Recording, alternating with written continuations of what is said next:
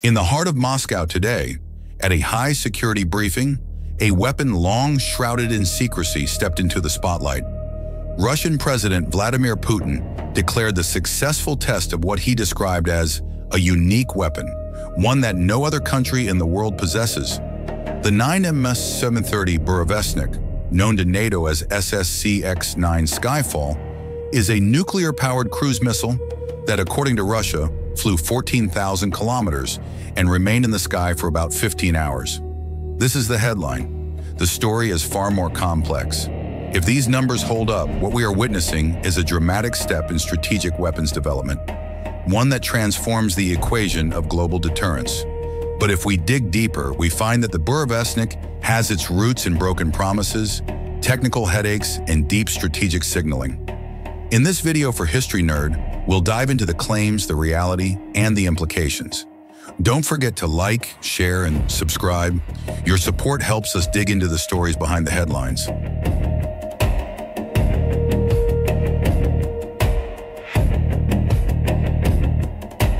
We must begin with the origin story. In March 2018, President Putin revealed 6 new strategic weapons meant to counter Western missile defense systems. One of them was the Burevestnik, described in Russian sources as a nuclear-powered cruise missile capable of flying almost indefinitely, changing direction mid-flight, and penetrating missile defenses by approaching from unconventional vectors. Unlike conventional cruise missiles, which burn jet or rocket fuel and are constrained by range, Burevestnik is reported to use a compact nuclear reactor to generate thrust. Its promotional lines speak of near unlimited range, anywhere on the globe, evade all missile defense systems.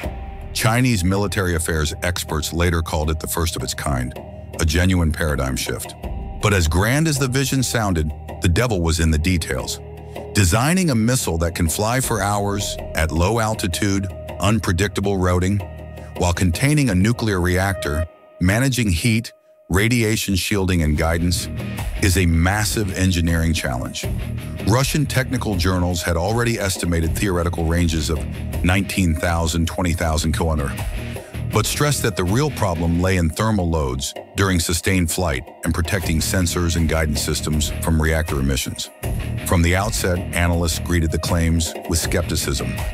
The concept of a nuclear air-breathing cruise engine had been explored during the Cold War by the U.S. under Project Pluto, but technical, safety, and treaty issues caused cancellation. For Russia, the path would be even more difficult in a period of economic and industrial constraints.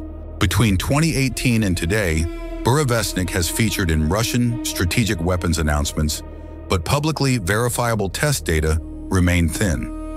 One of the most damaging incidents was an explosion in 2019 at the Arctic test site near the White Sea. Reports linked the blast to Burevestnik-related technology. Multiple nuclear specialist fatalities were reported and trace radiation readings emerged. That incident underscored 2 things. This weapon wasn't theoretical anymore, it was dangerous, and that proof of concept was still far from operational. Through the early 2020s, rumors circulated of multiple unsuccessful test flights, engine failures, guidance issues, and reactor system malfunctions. Western intelligence sources, while concerned, categorized the missile as still under development. So when President Putin came before the press and announced that key objectives have now been achieved, while admitting much work remains to be done, observers saw the moment less as mission complete and more as signaling readiness. Now we arrive at the announcement of October 21st, 2025, briefed formally 26th Committee, when General Valery Gerasimov told the president that the missile flew for 15 hours and traveled 14,000 km. Russian state media described the mission as a decisive test, the final trials before deployment. But key questions remain. Was the flight profile fully validated? Were the reactor and engine performance data independently verified? Did the missile carry a live warhead, or was this a conventional dummy payload? No uncontested external confirmation has emerged publicly.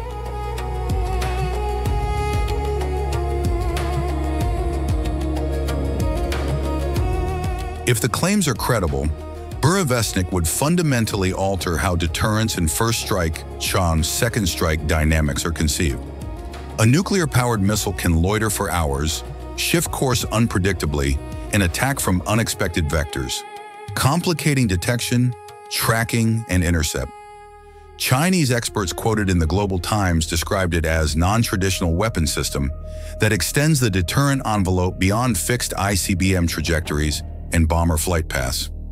Imagine this. Instead of a missile lofting on a ballistic arc and being spotted by infrared SAT systems, you have a cruise missile skimming at a few hundred meters altitude, flying thousands of kilometers, possibly circling for hours, then diving on a target. For missile defense planners in Europe or North America, that is game-changing. However, range isn't everything. The missile's speed, signature, guidance accuracy, and survivability in a contested environment matter. Reports emphasize the missile is subsonic and therefore more vulnerable to detection over time.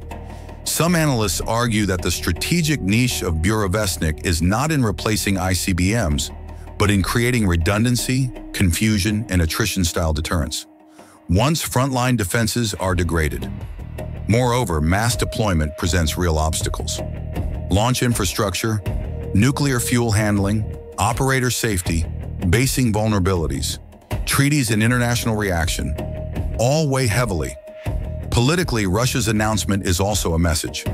At a moment of high tension in Ukraine and Western arms supply to Kiev, Putin used the test to signal that Moscow still commands advanced strategic systems and that any escalation must be viewed through a broader prism of deterrence.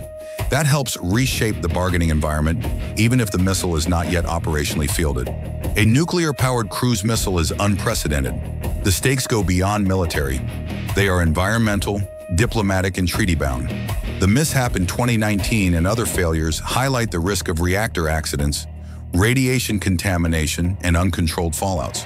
Chinese military observers warn of potential nuclear contamination or a meltdown if the system fails or is intercepted. From an arms control perspective, Burevestnik operates outside a neatly defined treaty regime. With the INF Treaty defunct, New START expiring in 2026, and the Convention on Certain Conventional Weapons not covering nuclear-powered cruise missiles, the weapon introduces novel escalation pathways. NATO and US must now evaluate how to integrate low-flying, long-endurance strategic missiles into their tracking and interception architectures. So what signals will tell us whether Burevestnik is truly deployed and credible? 3 things. 1. Independent radiation or atmospheric monitoring that shows reactor-powered flight signatures. 2. Deployment or movement of missile launch infrastructure, pad, brigade placement, logistics.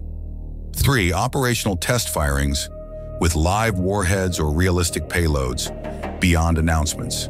Until these appear, the missile remains best described as a major part of Russia's strategic messaging toolkit. Yet the fact that Moscow announced tests complete means analysts cannot ignore it. In short, Russia has announced what it calls the decisive test of its nuclear-powered cruise missile. If true, the 14,000-kilometer flight and 15-hour endurance mark a paradigm shift. But neither is the capability yet independently verified nor clearly deployable at scale. The weapon sits in the intersection of engineering ambition, strategic signaling, and arms control anxiety.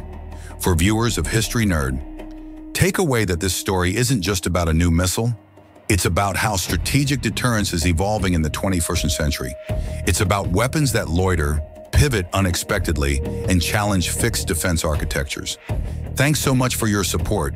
If you found this breakdown useful, please hit like, share, and subscribe to the channel so I can keep bringing you deep dives like this. Let me know in the comments. Do you believe the Burevestnik claims? Or is this another headline weapon still in the making? Stay curious, stay informed. I'll see you next time. History Nerd.